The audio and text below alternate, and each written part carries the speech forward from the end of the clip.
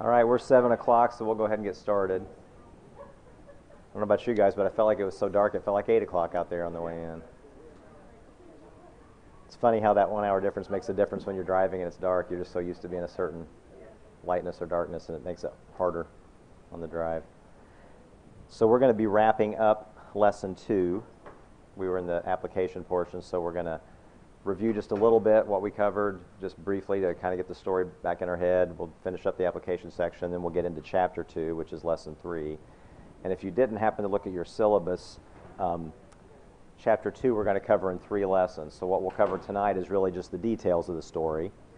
And then Sunday we'll come back and talk about the actual interpretation of the dream. So we're not going to really get into the interpretation tonight. We're going to talk about the interpretation on Sunday and the history that ties into that, what it was prophesying and what actually came true. And then the third lesson, we'll actually talk about applications. There's a lot of applications for us, and so we're going to spend that whole lesson just talking about applications. So we'll kind of briefly cover some of the things that we can apply, but we'll wait and make those applications in the last lesson. That's kind of how I plan to break it down, so hopefully it'll go close to that. We'll see.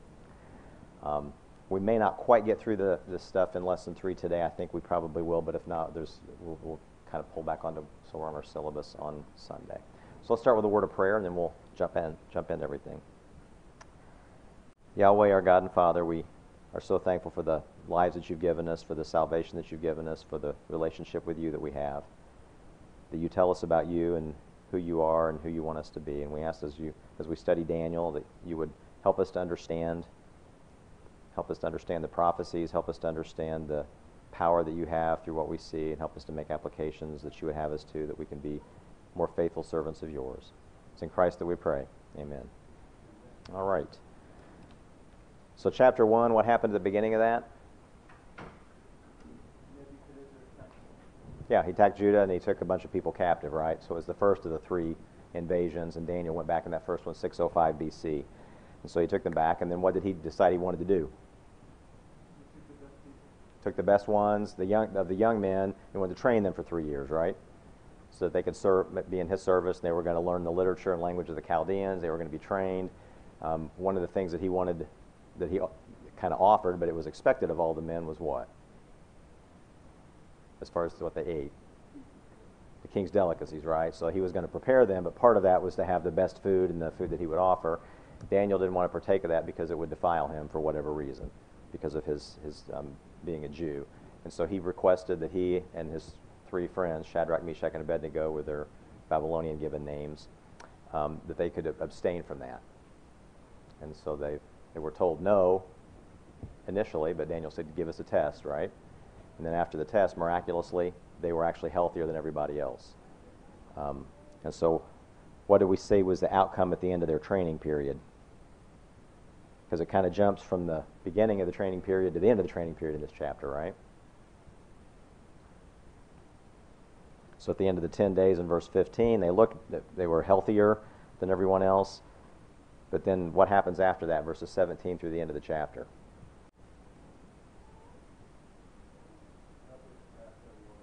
Yeah. Yeah. So they surpassed everyone else, the people in their training program, as well as the people who are already wise men, the older people of his country that had already been there.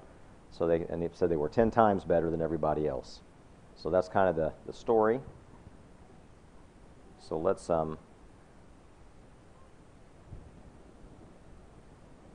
Simon fixed us up with a new projector and a new cable, so I think we're okay now. I guess if you complain enough, then you get some action out of it. I think I'm just the recipient of lots of people having problems over several semesters, probably. All right, so let's spend a little time talking about the applications. We were kind of thinking about question 7. And to me, one of the key points of this chapter is back in verse 8, where it says, Daniel purposed in his heart that he would not defile himself. And I think that's kind of the focal point of what happened from here, that Daniel purposed in his heart.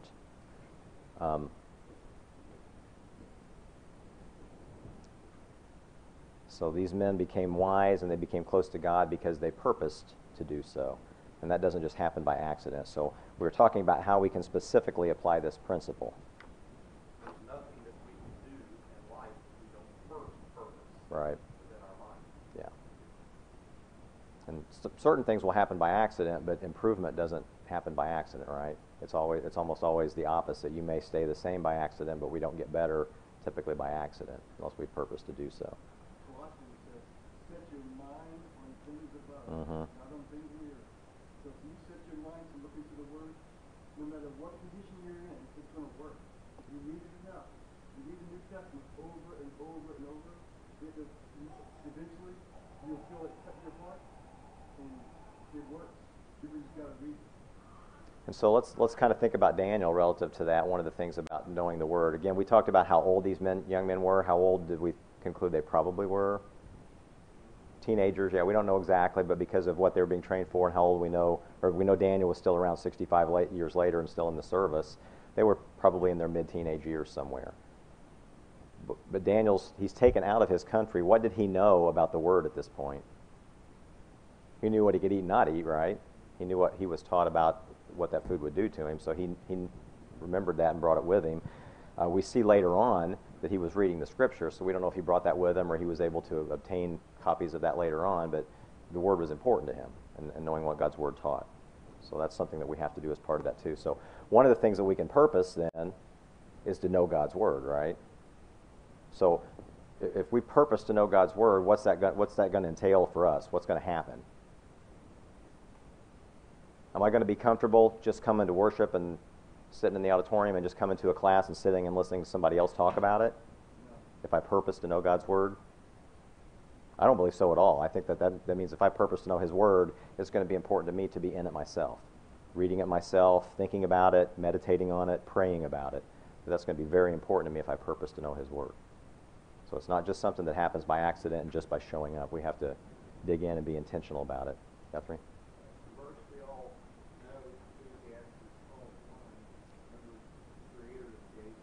Mm-hmm.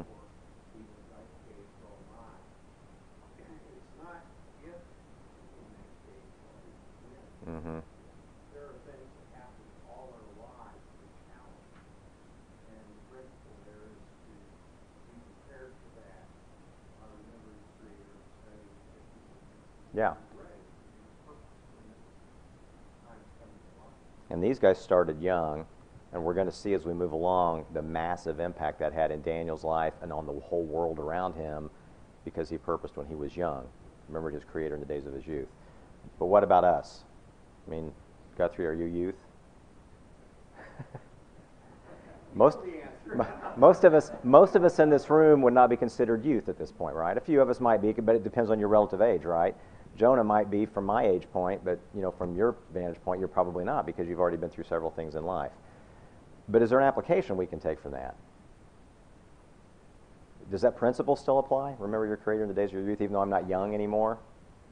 Yeah, wherever I'm at this point, I can start focusing on that now and grow from where I am, right? But it goes back to purposing to do that. So it's something that we have to be intentional about. Our holiness is not going to happen just as a result of showing up and going to church or making sure we follow some set of rules that we've been given. Patrick?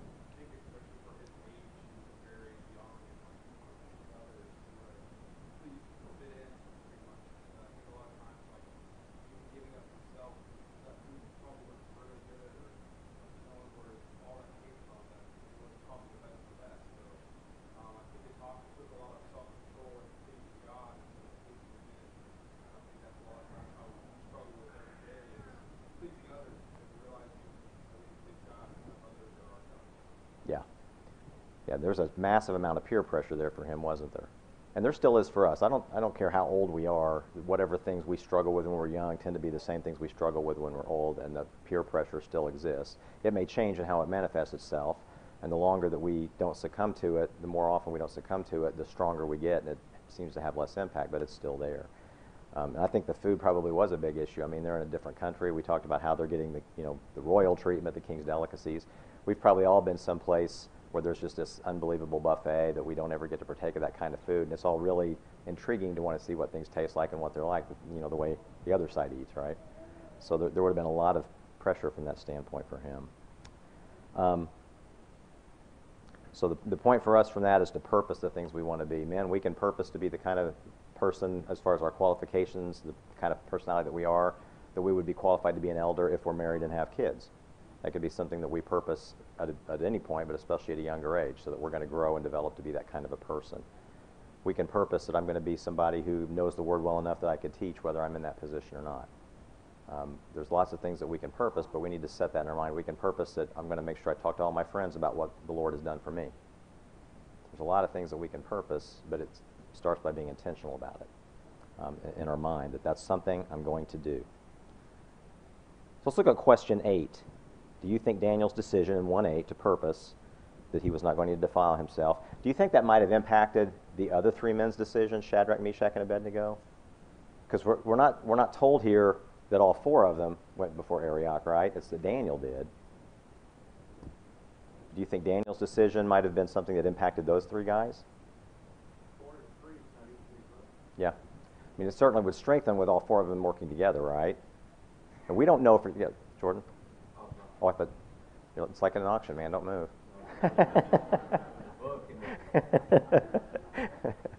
Did I see another hand? Yeah, so we're not told specifically that it was just Daniel's thought, but he's the one that's pointed out as that, and then it's all 4 of them, right? And so it would seem to me that he was kind of the ringleader to do this, and it would strengthen their resolve because he stood up for it. And we don't know that for sure, but that seems to be the implication to me. But certainly, unless they all talked about it first and all 4 of them went before and it's just not recorded that way for us, Daniel's decision would have impacted them. Do we see later on, I know we're jumping ahead, but most of you studied Daniel before, do we see some strength in those 3 guys that shows up a little bit later? And how do you think it would have impacted them if Daniel hadn't stood up at this point in time? We don't know, but maybe they wouldn't have had the resolve when they were told to bow down and worship that they ended up having if Daniel hadn't stood up at this point in time. So there was some strength in what he did. So how do we apply that concept in our lives? That's Daniel and Shadrach and Meshach and Abednego, but how do we apply that principle?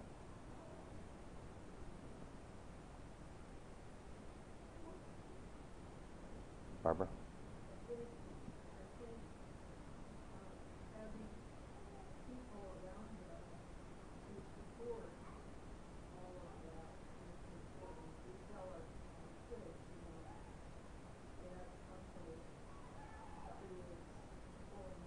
Mm-hmm.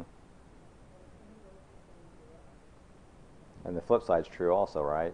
Good company strengthens our morals. Yeah, so we can surround ourselves with people that will help. I think also, as Daniel did, if we want to be like Daniel, we can be the one that strengthens other people, right? So Daniel's decision, his choice here was between something wrong and something right. Something easy and something that was difficult. But that's not always the decision that we have, is it? Sometimes isn't it something that's okay, but maybe not the best decision, but it's easier, and something that's more difficult and better? I think we're faced with that a lot of times. But if we choose the thing that may be more difficult, but is the right thing or the better thing, is that going to impact other Christians in our church family or other people that we know, or maybe people at work? Will that have an impact on them if we're making those tough decisions and standing up for the right things? It's going to impact other people, and you never know where that's going to lead.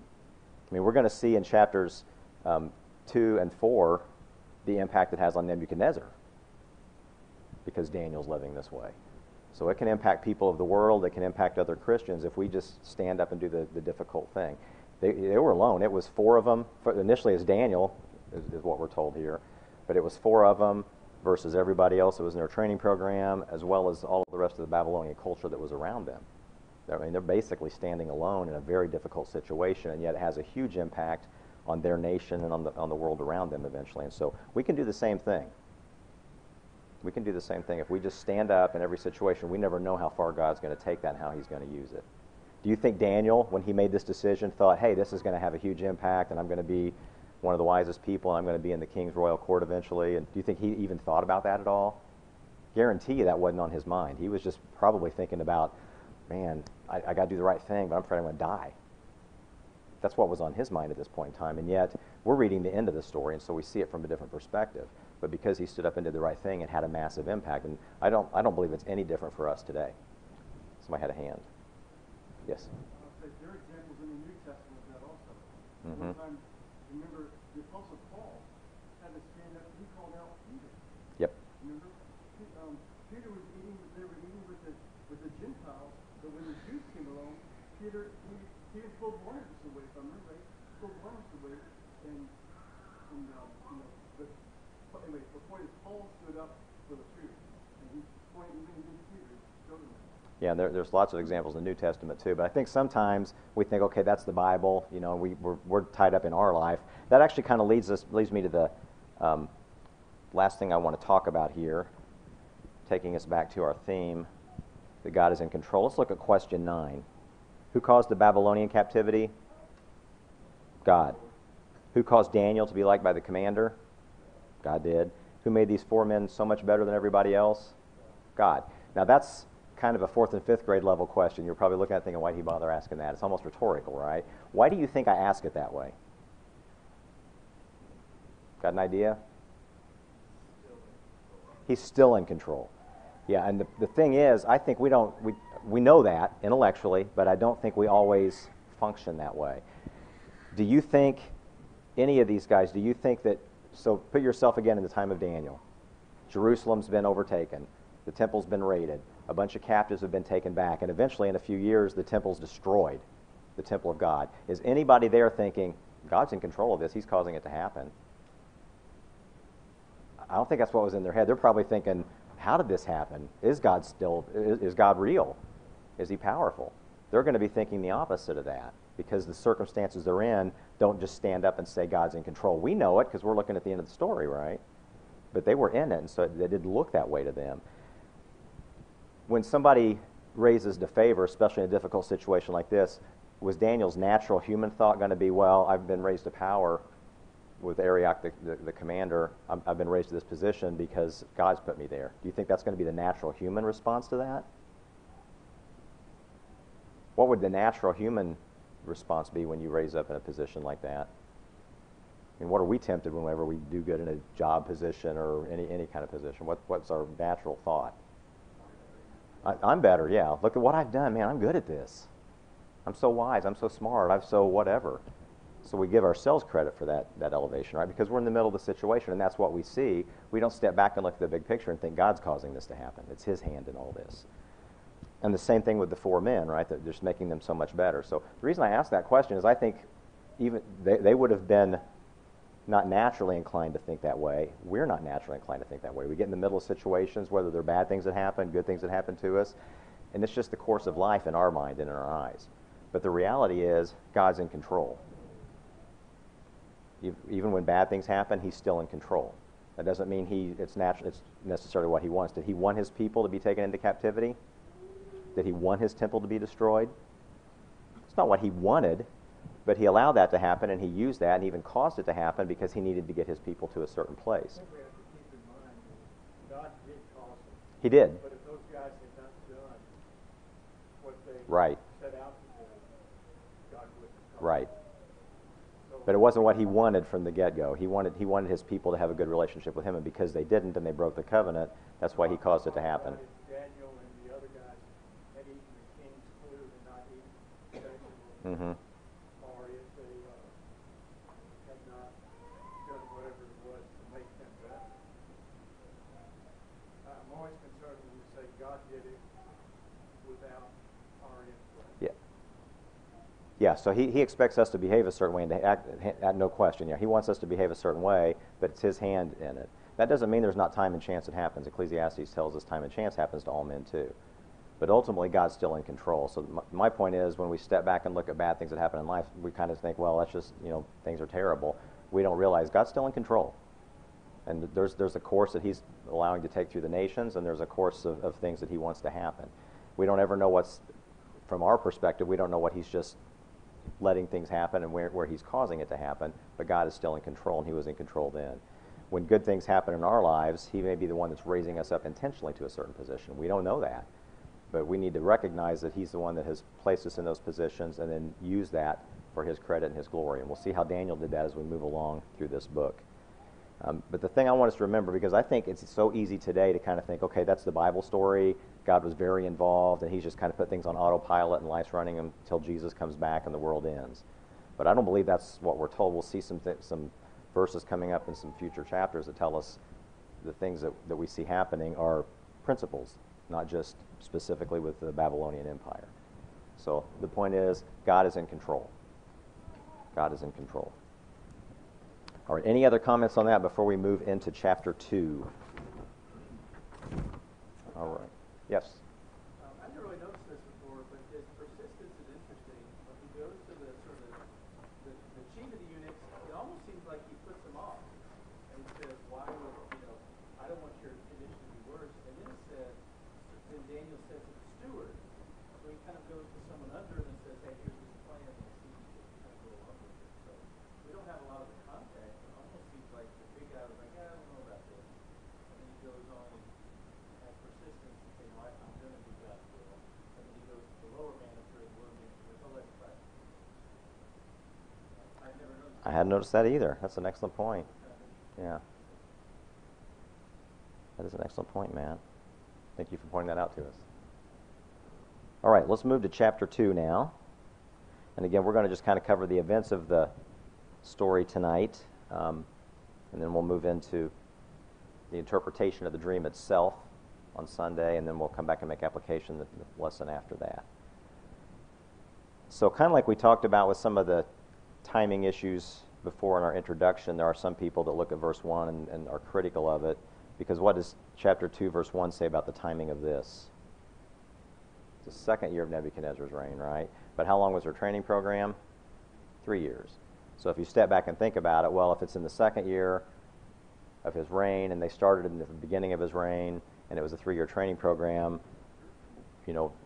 how can this happen before they've even finished their training program is kind of the question. So that's a conflict. So there's a lot of ways to. There could be that they're just good students, yeah. So there's a lot of possibilities of how that could be handled, and we talked a little bit about one of those is the difference in how you account for time, right? But the Jewish method would start with the beginning would be the first year, whereas the Aramaic method, what the Babylonians used, would be the 0 year and then the first year. So that's one of the possibilities.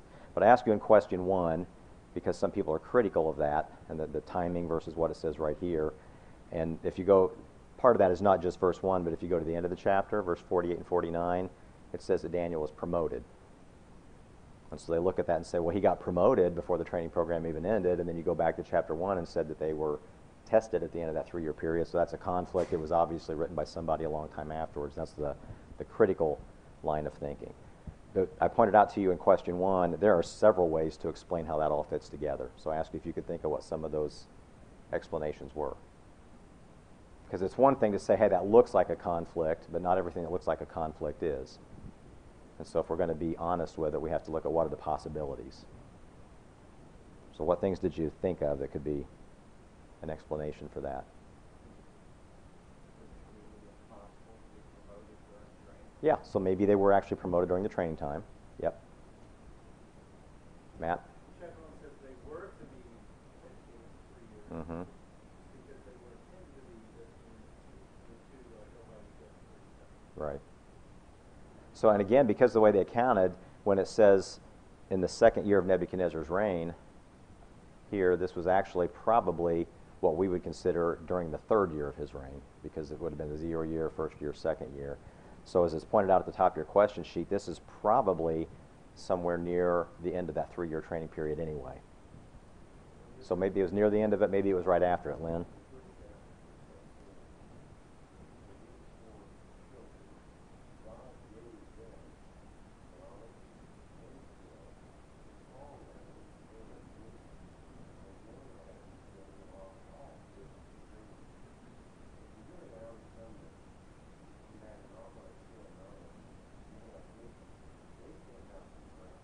Mm-hmm.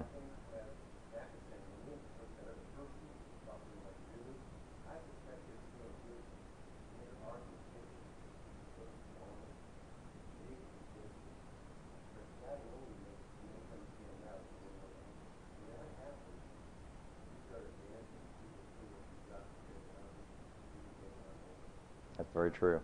That's very true. Other possible explanations for what appears to be a conflict here? Look like you want to say something, Ethan. Yeah.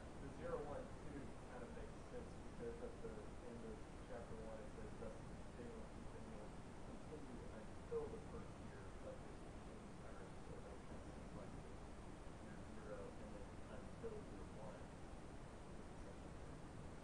Well, until King Cyrus is actually the end of the whole Babylonian era, so that's when the Medo-Persian Empire takes over. So that you've hit on what I think is a key point too, though. We think of these as being chronological: chapter 1, then chapter 2, then chapter 3, then chapter 4. But that's not necessarily true, and it's definitely not completely that way because of what you just pointed out. Because we've got chapter 1 at the very beginning, right? That's the training program, and then the last verse, verse 21, he jumps all the way down to 536 BC, because Cyrus is 536 BC. So it's already not chronological, and then he jumps back in chapter 2 in the second year of Nebuchadnezzar's reign. And that shouldn't really surprise us. Do we tell stories kind of that way sometimes? We start in a story, and then we think, oh, well, there's this other thing that I need to point out to you about something else that happened way back here, and then we go back to our story. So each chapter is a story that ties together, but it doesn't mean the whole book flows through from the beginning to the end in chronological order. It definitely doesn't. So we see that. So with that in mind, some of this in chapter 2 may be overlaid with the training program, and that's what I personally think is the case. So here, I'll just tell you what I think. It doesn't really matter, but I think chapter 1, verses 1 to 18 comes first, their training program, and they're either at the end of that 3-year period, right before, close to before it ends, or maybe shortly after, but somewhere near the end of that 3-year period is when chapter 2 occurs. And then we go back to the end of chapter 1, verses 18 to 20, that says they were tested. So maybe this was part of Daniel's test, that if he saw this, he's already passed the test of being wise. But maybe they went back and had this formal testing of 18 to 20. And then you go back to the end of chapter 2, verse 48 and 49 is when Daniel's promoted. So it's very possible that chapter 1 actually kind of fits at the beginning and near the end of chapter 2. Does that make sense? It's kind of jumping back and forth in the time frame. But this chapter, most of it seems to come right at the end of their training program near that point in time because of the way the time accounting was done.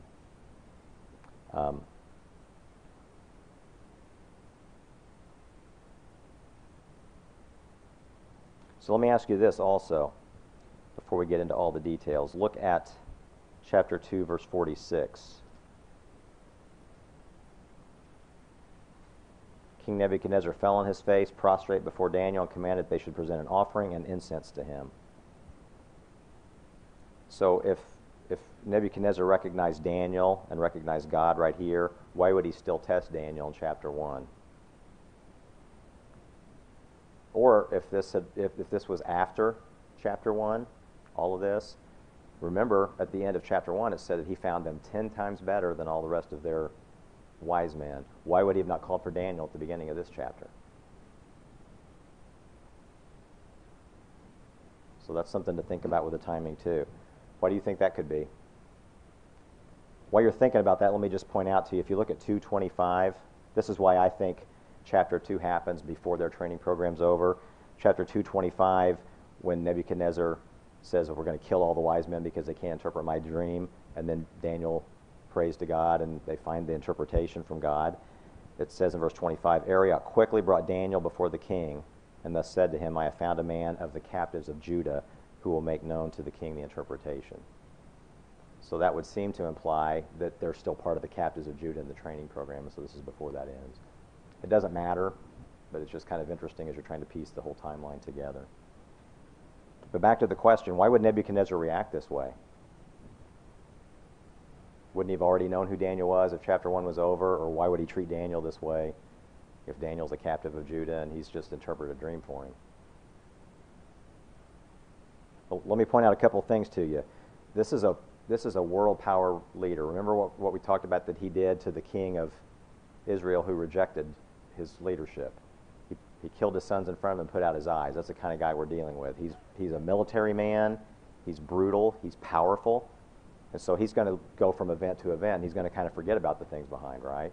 And we've all seen that. Anybody been in a workplace where you do something really helpful to your company, and 3 months later, it's like it's totally forgotten? You got no credit for it. Somebody else is getting credit for things that are minor. I mean, we've all seen stuff like that happen. So people in leadership positions don't necessarily recognize all the things that they should and remember all the things that they should. It would be easy for him to forget about that. And he's running a massive nation, a military machine. He's got conquest going on in other places. So one event that stands out to us because what we're reading is not necessarily something he's going to remember. So it'd be easy for him to have tested Daniel before and then have forgotten about it. It would be easy for him to have had Daniel interpret this dream at this point in time and respond in a certain way, but not really think Daniel and God and his God are the God because of all the gods that they had. So that shouldn't really throw us in the timeline of everything just because he reacts that way. Does that all make sense? Just we got to remember who we're dealing with, and we're seeing little snippets in time as we go through this story. It's not a time flow from beginning to end, and we're seeing all of the interactions between Daniel and Nebuchadnezzar. Okay, so let's. And I forgot to pull up my slides for the next.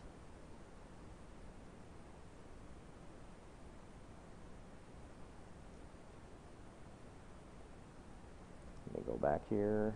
Okay. And I love finding art and the way artists interpret things from the Bible, even though a lot of times it's not accurate. You probably can't read this because of the resolution, but this is called Daniel Interprets the Dream of Nebuchadnezzar by William Brassey Hole. And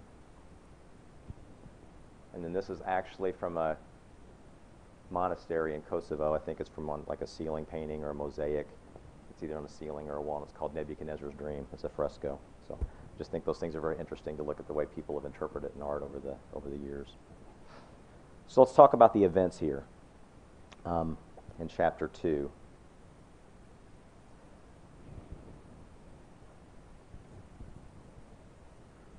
So again, does anybody remember what the word Chaldean means? Because it says the king gave the command after this dream. He has a dream that he can't remember. He's troubled. His sleep has left him.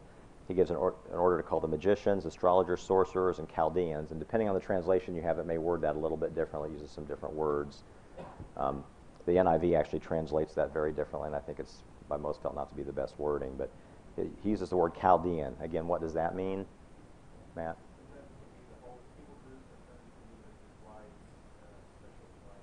Right, and so when we see it here in a grouping with all the other wise people, it means the wise men, right? Whereas if you see it just from Chaldea type of meaning, then it means it's a regional or an ethnic term. So he's calling for all of the wise men to interpret it. So what's his demand of all of the wise men? Tell me what the dream is and what it means, right? Okay, tell me what the dream is and what it means. So question 2 asks you to consider his interaction with these advisors, and I ask you in question A, how is he showing wisdom by this demand?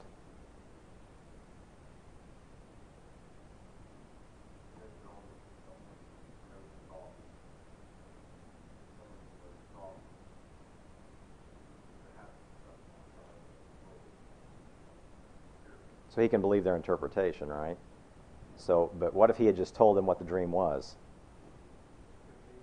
Yeah, they could have made anything up, right? Now, it's possible he couldn't remember the dream and he was wanting them to jog his memory, but some of the wording as we move through here seems to imply the opposite, that he knows what it is and he wants somebody to tell him what the dream is so he knows they're interpreting it properly. And I think we'll see as we move along it's because he's very bothered by this dream. He wants to really know what it means, and so he doesn't want just I think it means this. He wants to know what this is about. That tells us there's something different about this dream from other dreams he's had, right? Why do you think there was something different about this dream from other dreams he's had? Because we all have dreams, right? Everybody dreams at some point. We often don't remember them. Why did this one bother him? Why was it so different? Where did it come from? It came from God.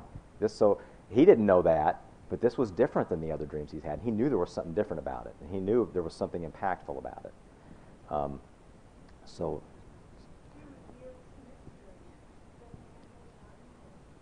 yeah, exactly. God does. And so, but he realizes there's something very, very different about this. So let's look at the second part of that question. Why was his demand unreasonable from a human standpoint? We already kind of answered that. No man's going to know that, right? There's no way to know what somebody else has dreamed. We can maybe, like it happens all the time. Somebody like Jenny will tell me about a dream she's had, and I'll say, well, maybe that's because you were thinking about this, and this happened last week, and you're worried about this happening, down the road. So we kind of try to piece things together that would make sense. But she's told me what the dream was, right? It's unreasonable for somebody to say, tell me what I dreamed as well as what it means. So, from a human standpoint, totally unreasonable. And then what was the sentence? What's the end of this interaction? If they can't interpret his dream, what's he say is going to happen? Who's going to be put to death? All of them. All of them. So he's just going to wipe out all of his wise men. So that tells you how troubled he is by this, right? How much it bothers him. Because that's his whole advisory council he's going to get rid of. That's a pretty big move. And we know exactly, yeah. So even though they're still in the training program, right at the end of it, time frame, it's everybody. They're all going to go down. So that's the sentence that he passes on them. So when Daniel learns of this decree, question 3 for all the advisors, what does he commit to doing? Matt? Sure.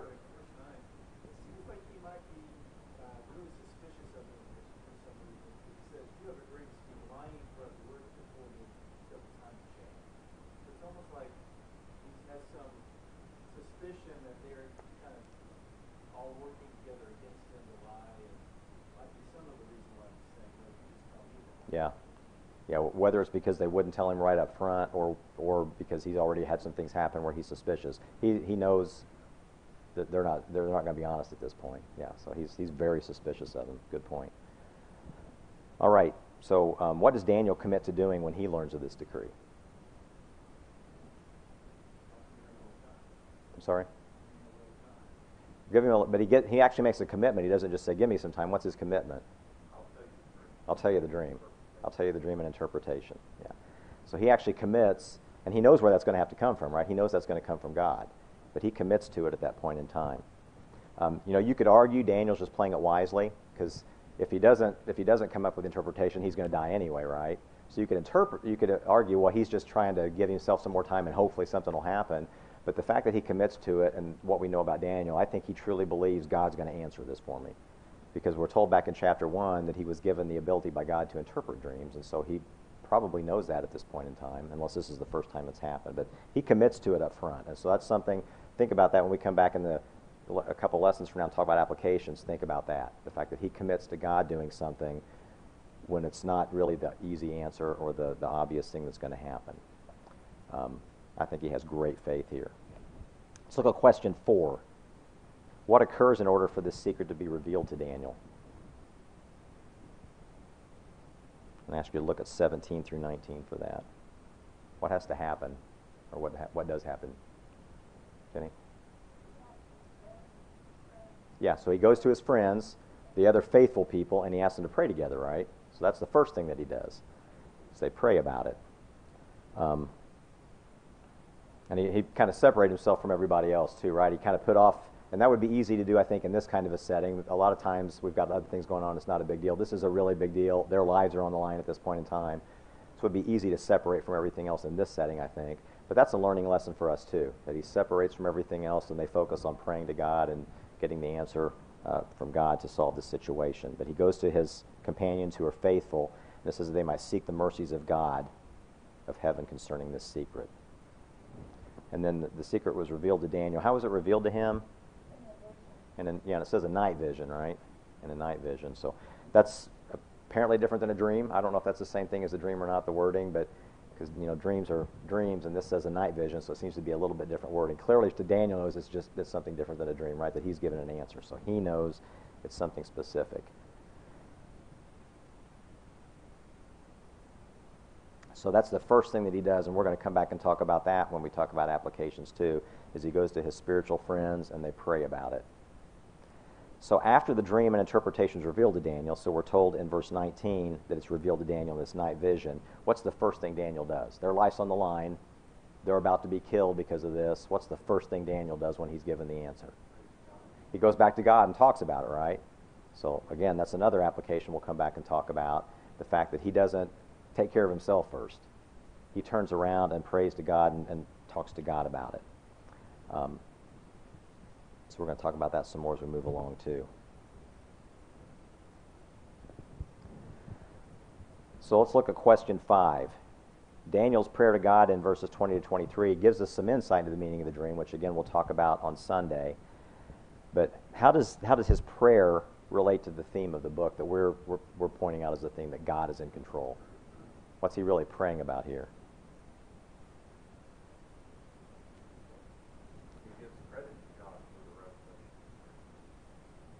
Yeah, he does. And what would your prayer be about if God gave you the answer? I know what I would be talking to God about. Thank you for saving my life. Thank you for saving my life. Man, that was close. Thank you so much. But he's not really focused on himself here, is he? He's really focusing on God's power and God's might. And that God's in control, and God's the one making these things happen. So he's really talking about what the dream means. And so he's so impressed by Nebuchadnezzar's dream's meaning that he's been given the meaning to, that's what he focuses on in his prayer. So he's really praising God in this prayer. So his life is saved by God, but he uses that to praise God. But he talks about the fact that God's in control of what's happening in the nations. And that gives us some insight into the meaning of it that we'll be talking about on Sunday. But I just think that's impressive. And yet one more thing that we can think about to make application when we come to that section of our lessons is what he does when he's given this unbelievable answer to an unbelievable and impossible situation, is he doesn't focus on himself. He focuses on God being in control and the might of God.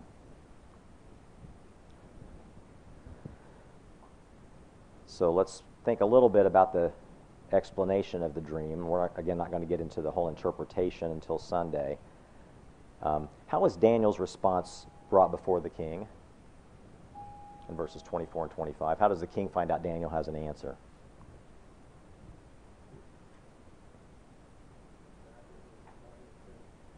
Yeah. So Arioch, who was supposed to kill all of them, is the one that takes the message back. What's interesting to you about the wording of how Arioch went in to Nebuchadnezzar?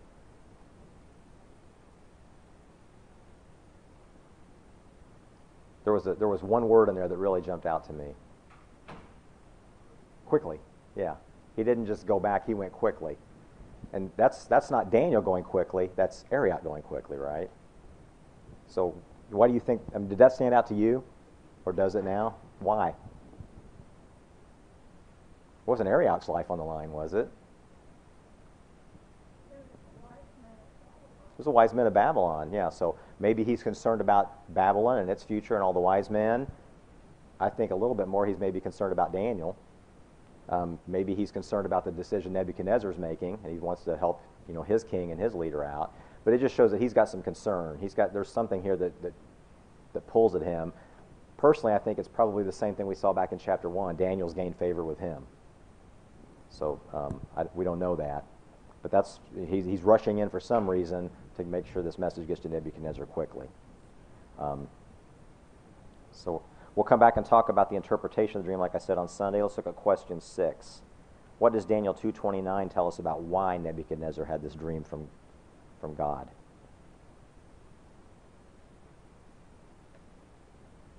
Why did he have this dream? To tell the future, yeah. So it says, thoughts came to your mind while on your bed about what would come to pass after this. And he who reveals secrets has revealed it to you. So Nebuchadnezzar was wondering what's going to happen, what's the future hold for me, for my kingdom. Nebuchadnezzar was wondering that. God gives him an answer, which I think is interesting. What's really interesting to me is history tells us at this point in time, in this time frame around 602 BC, they were in warfare with Syria.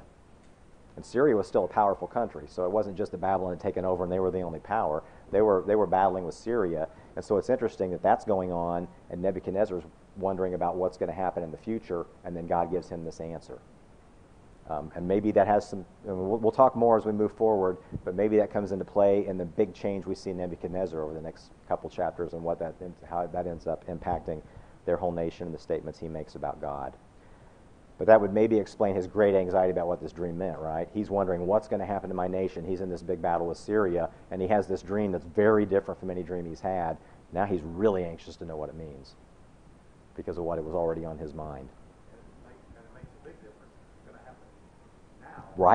Right. Then. Yeah, it's going to make a big difference. Okay, we'll pick up right there. We're on question 7, so we'll pick up there, wrap this up, and then go through the interpretation of the dream on Sunday. Thanks, everybody.